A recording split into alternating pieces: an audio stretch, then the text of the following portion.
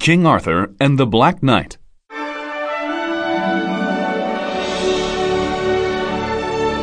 Chapter 1.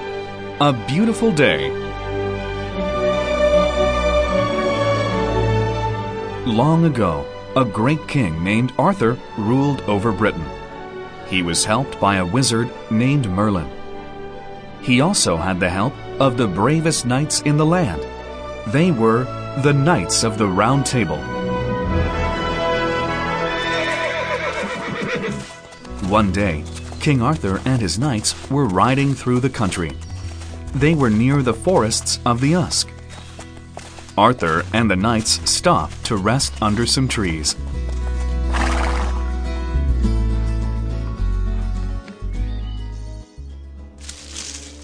Suddenly, a wounded knight appeared coming through the forest.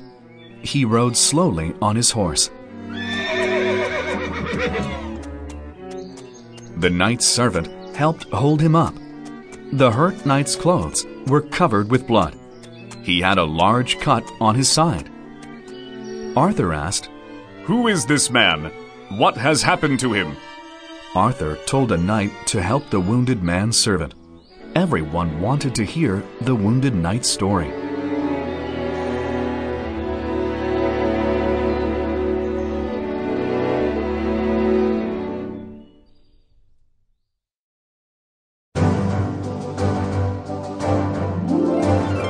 Chapter 2.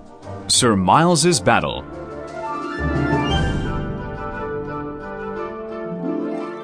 The wounded knight's servant approached King Arthur to tell the knight's story. "This man's name is Sir Miles," he began. "We have been riding for a long time. Sir Miles has defeated 6 knights in the past 2 weeks. This morning," the servant continued, "we came to a great castle in a valley. We met 3 young girls. We told the girls that we were looking for adventure. They told us about a road. It leads to a stone bridge over a river. They said we would find our adventure there.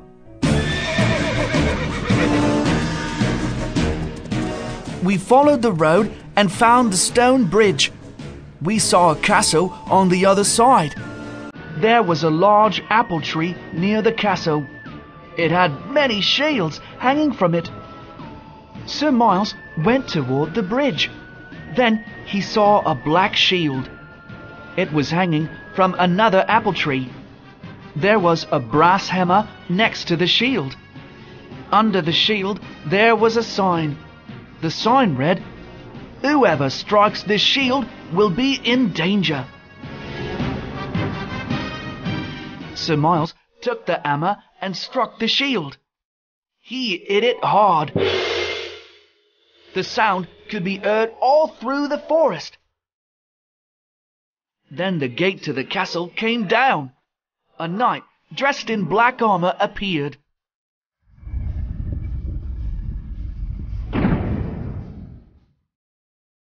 The 2 knights battled on the lawn.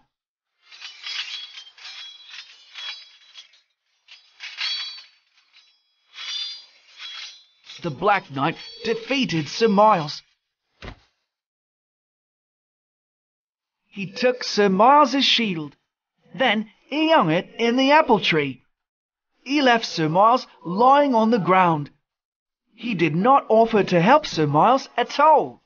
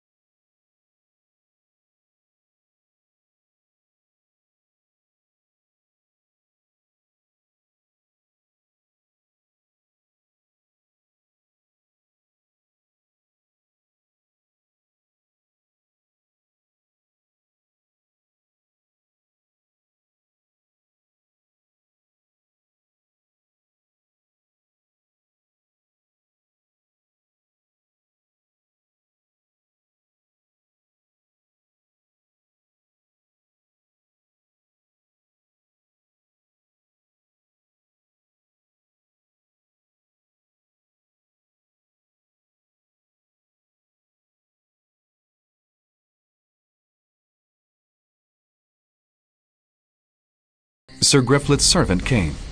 He said, Sir Griflet is coming. Then they saw the young knight. He didn't have his shield, and he was hurt. King Arthur went to Sir Griflet to hear his story. Sir Griflet had fought the Black Knight and lost. The Black Knight had taken his shield, just like with Sir Miles. Arthur became angry again. He decided to find the Black Knight and defeat him.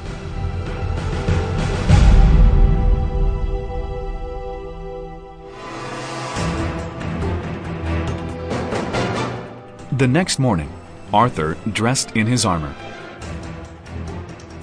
He rode off on his white horse. He was ready to fight the Black Knight.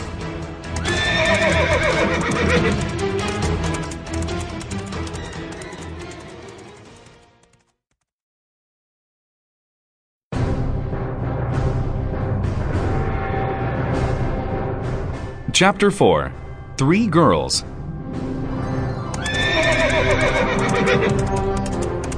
Arthur rode through the forest on his white horse. It was a beautiful day. The land was filled with flowers and trees.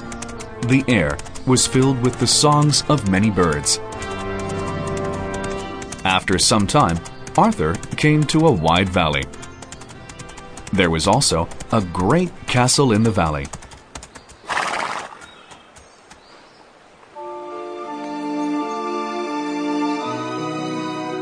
He saw 3 girls playing. Arthur rode down toward the girls. He wanted to ask them how to find the Black Knight. King Arthur approached the 3 young girls. The tallest girl asked, Where are you going, sir? I am looking for adventure, said Arthur. The most beautiful of the 3 girls spoke to Arthur. We have seen 2 knights in the past 2 days. They came this way looking for adventure. They were both hurt very badly. Come, you should eat with us.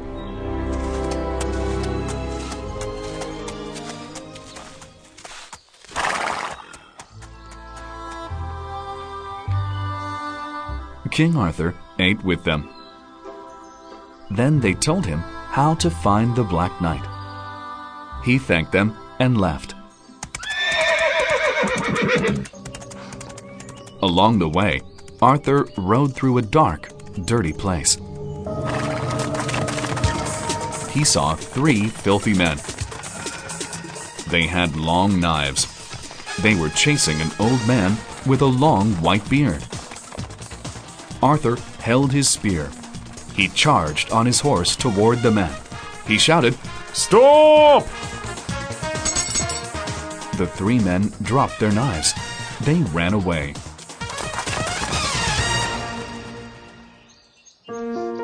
Arthur looked at the man with the long white beard. He saw that it was Merlin.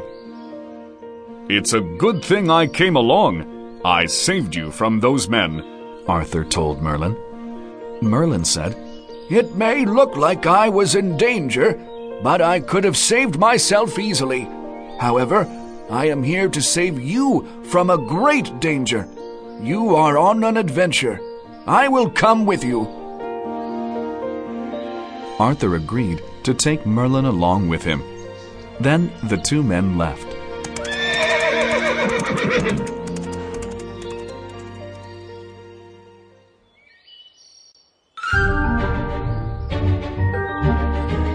Chapter 5.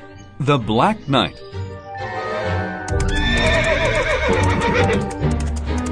King Arthur and Merlin rode for hours. Then they came to the bridge.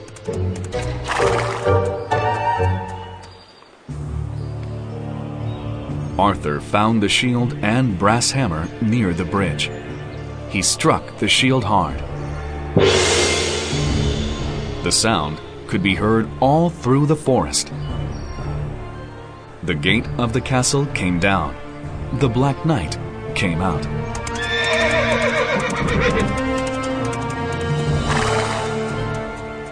Why did you strike my shield? The Black Knight asked angrily. Now I shall defeat you in battle. I will hang your shield in my apple tree. Arthur shouted back, We will have our battle, but you will not take my shield. The two men rode their horses to the lawn.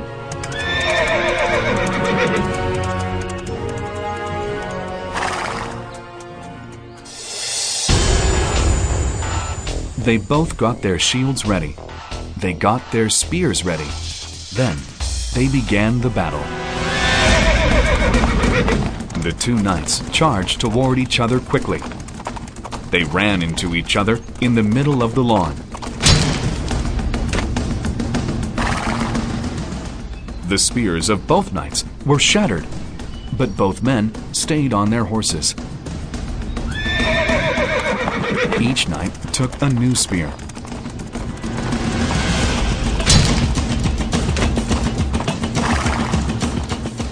They charged toward each other again. Once more, both spears were shattered. Again, both men stayed on their horses. The two knights charged a third time.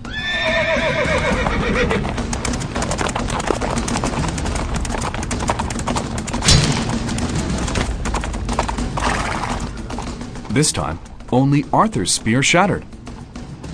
However, the Black Knight's spear broke through Arthur's shield. It cut into the king's side. Arthur's horse fell down, but Arthur landed on his feet. Arthur ran to the Black Knight. He pulled the Black Knight from his horse. The two knights began to fight with swords on the ground. They fought with each other angrily. Arthur hit the Black Knight so hard that his sword broke. Then the Black Knight struck Arthur hard. His sword cut through Arthur's shield and armor. King Arthur fell to his knees.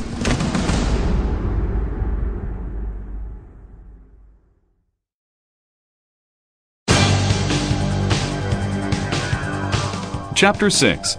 A Quick Recovery. King Arthur's head was covered with blood. He slowly got back on his feet. The Black Knight was also hurt. But both knights continued to fight.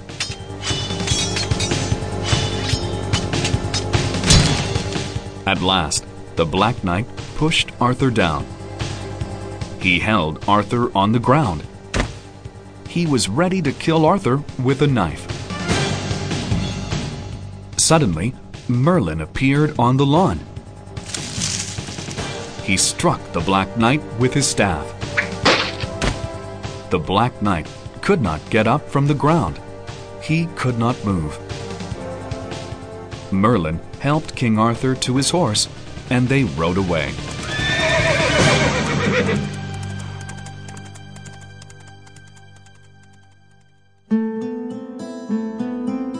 Merlin cleaned King Arthur's wounds.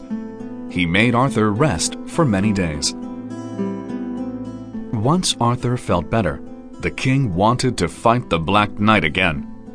Merlin said, You have no sword. Yours broke in the battle.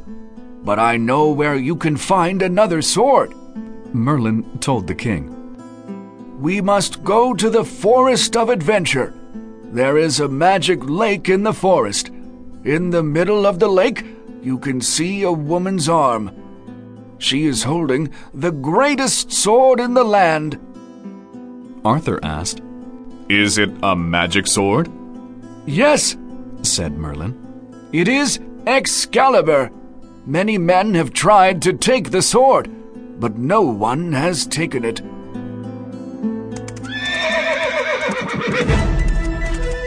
King Arthur and Merlin rode to the Forest of Adventure. They found the lake there. Arthur saw Excalibur. The sword was shining in the sunlight in the middle of the lake. It was held there in the hand of the Lady of the Lake.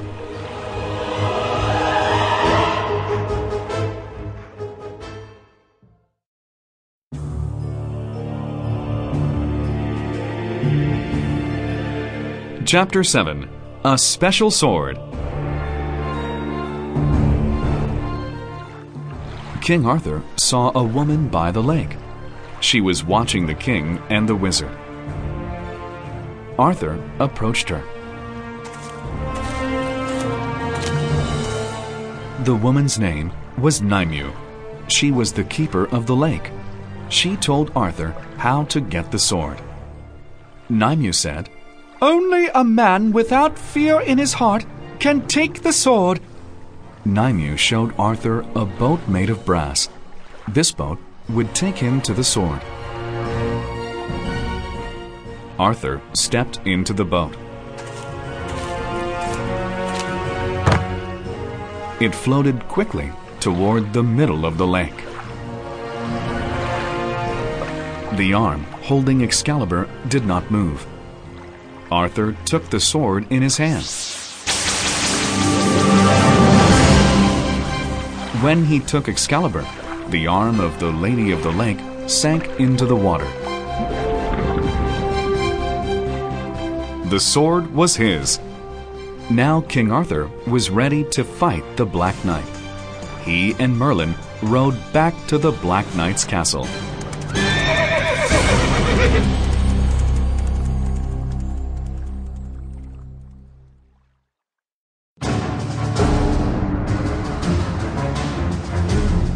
Chapter 8.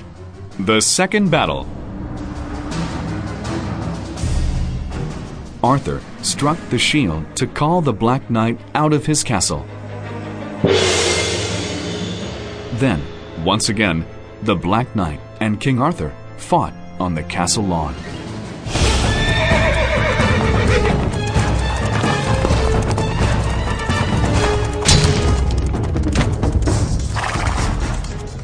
They both broke their spears.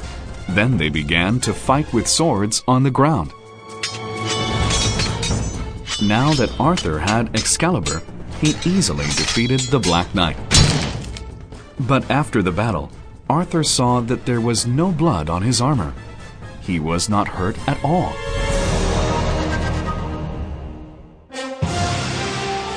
The Black Knight begged for his life. Arthur said, "Yes, I will let you live. But I ask you to let your 2 sons go with me to Camelot. They will be knights of the Round Table." The Black Knight agreed to send his sons with King Arthur. Arthur was glad. With his sons as part of the Round Table, the Black Knight would not fight the king in the future.